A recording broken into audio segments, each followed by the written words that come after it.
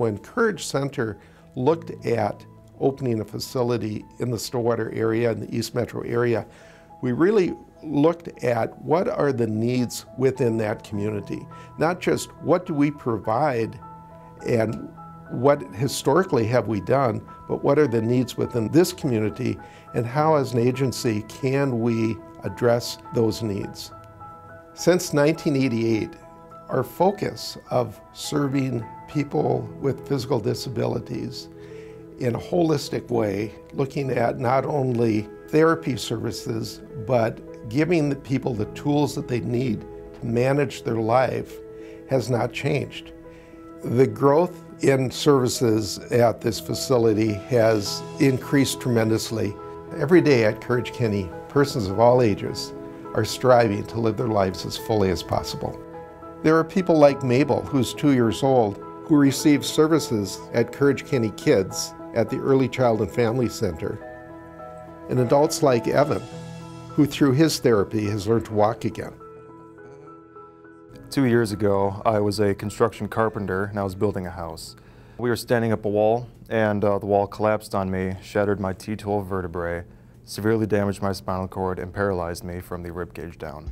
The original prognosis was that I would likely never have movement or feeling below my waist again, and I would remain in a wheelchair the rest of my life. As soon as the doctor gave me the prognosis of never moving or feeling again, I didn't like that answer, so I simply didn't believe it and just kept working and moving as much as I could. I came to Courage Kenny, St. Croix, a week after being released from the hospital and began the long journey to recovery. Me and the staff at Courage Kenny, each physical therapist and mentor that has worked with me, we formed a partnership really. What wasn't supposed to happen, how I was supposed to remain in a wheelchair, that was the original thing.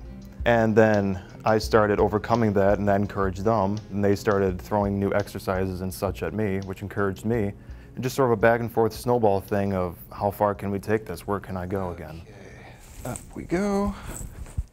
Currently, I have the walking thing down, but just really fine points things with balance and sort of the little muscles. Like I have quads, hamstrings down pretty well for the major muscle groups, but just sort of the smaller muscle groups and just kind of fine tweaking.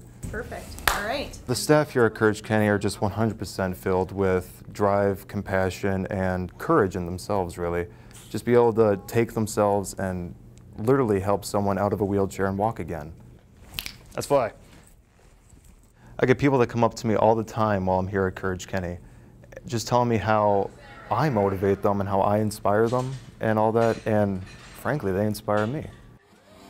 For the future, I just try and gain back as much as I can, get my life back, you know, go back to school, get a job again, start pursuing music again, performing live, writing again, and just progressing from a walker to forearm crutches to a cane, and hopefully one day without anything.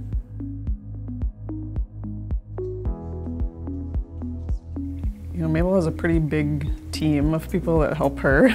Not only her medical care providers, as well as her nannies who come into our home and care for her, her nurses who come into the home and care for her at night.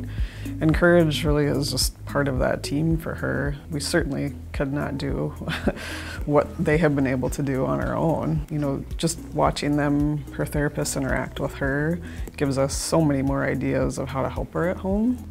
The OT and the PT that we've done here has really made a big difference in the way that she interacts with her world. Now she's able to, you know, smile, she's able to like grab for things and play with things. It's clear that she's interacting with her environment. I mean, she's able to do things she wasn't able to do before. We appreciate that they're able and willing to let us come into her sessions so that we can physically see what they're doing and know sort of how they're positioning her, because a lot of it has to do with using your hands to help hold her, and if you don't actually have to practice it yourself while they're helping you, it can be really hard to know how to do it at home. So they're super receptive to letting us be, you know, very intimately involved in those sessions. She has made pretty significant progress. And now at home with some of that activity, we're able to even encourage her to be able to do it without the bungee. So, I mean, 6-8 months ago, there's no way she would have stood and bared weight on her legs. And now, if you encourage her a little bit, at least she will, which is pretty cool to see. We still don't really know what her path looks like moving forward, but that's why we continue to keep working with her, and she's fought hard through a lot. So we just keep on working. She's shown us a lot. Courage County St. Croix has always been about partnerships. The work that we do is too big and too complicated for any one individual or agency to do it by themselves. But our programs would not exist without the unique relationship that we have to our donors in this community.